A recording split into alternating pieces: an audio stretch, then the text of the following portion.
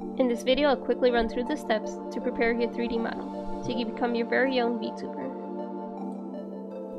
For rigging, I highly recommend using Mixamo to speed up the process.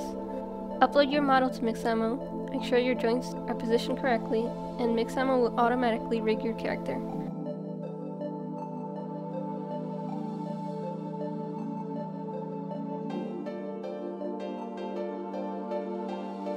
Once the process is done, simply download your skin model as an FBX.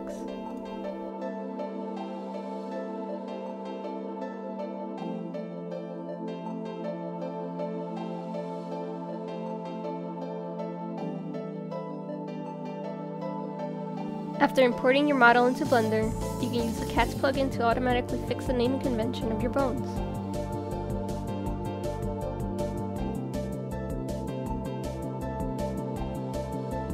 Then, you can go ahead and add any additional bones for accessories or hair.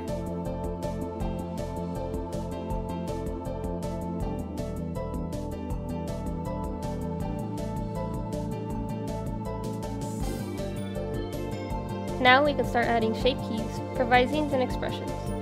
In object mode, you can add a shape key in the Object Data tab by clicking the plus sign under the shape keys. The basis shape key should be left untouched. With your shape key selected, you can go into edit mode and start adjusting your vertices into the shapes you want.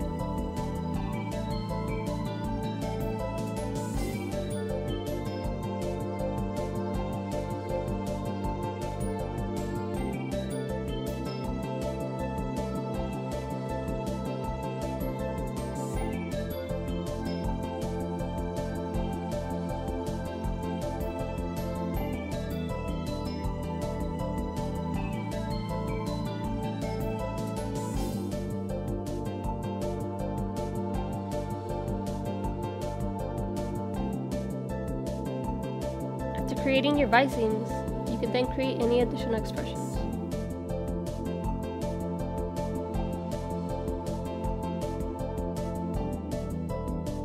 You can even hide small versions of different objects you might want to use on your character. The shape keys will automatically spawn them in at max size whenever you trigger this expression. Once you're done making your shape keys, you can then export your model using Cats, leaving the export settings as they are. In Unity, rename your scene, then drag and drop your character's folder in the VRM Unity package.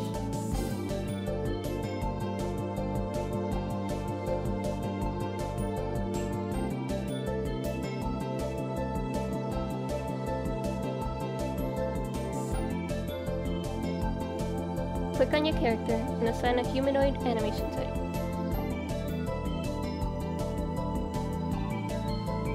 Configure your rig, making sure your bones are assigned correctly.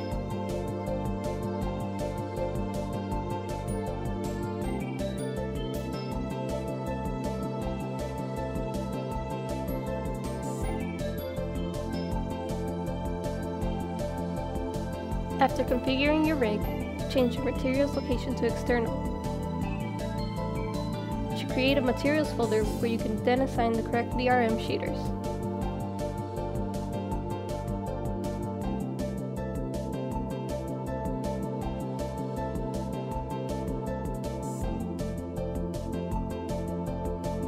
Once that's done, drag and drop your character model into the scene.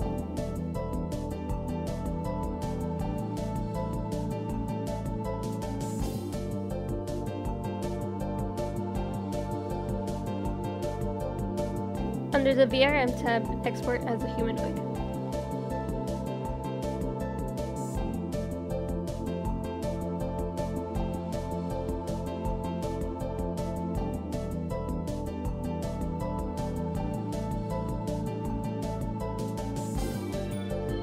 And after a few seconds, it should create a series of folders in your project. Hide your previous model by unchecking the box under Inspector. Then drag and drop your newly created VRM file into your scene. Here you'll be able to adjust a variety of settings on your model.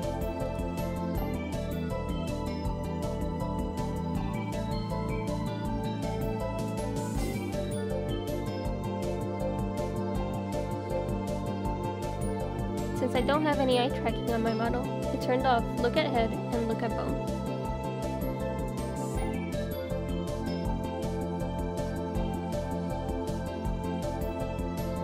Double-click on Blend Shapes to open up your settings for expressions.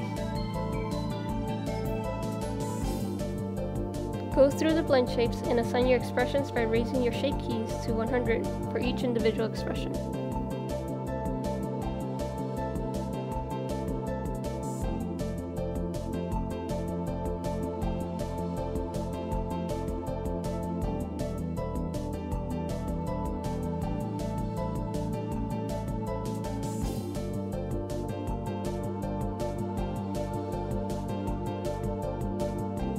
You can click Add Blend Shape Clip to add any additional expressions you may have.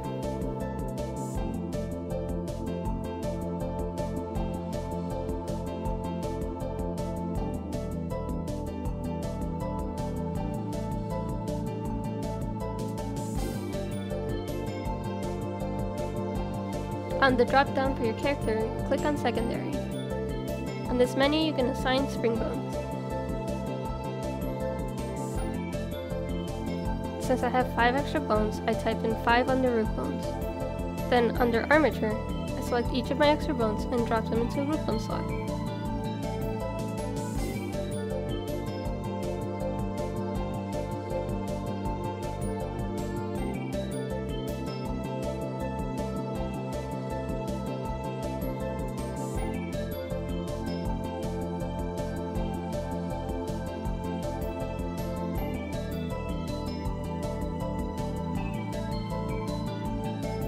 You can test to see if your spring bones are working by hitting play and moving your armature.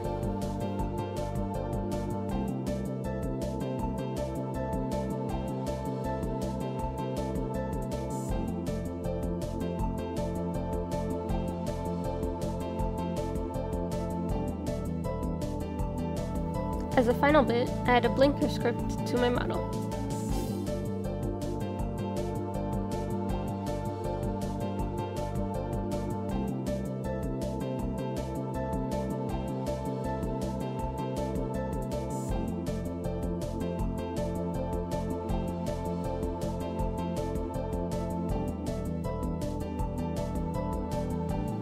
Now it's time to export your final VRM.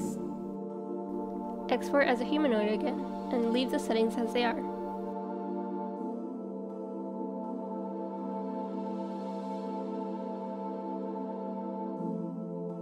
I recommend saving it to an easy to find folder so that you can open it up in the VRM program of your choice.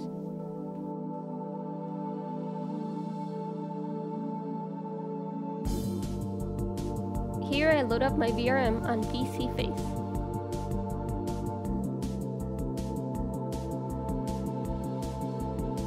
After waiting a few seconds for it to detect my camera, I can then start moving around to test how well my model works.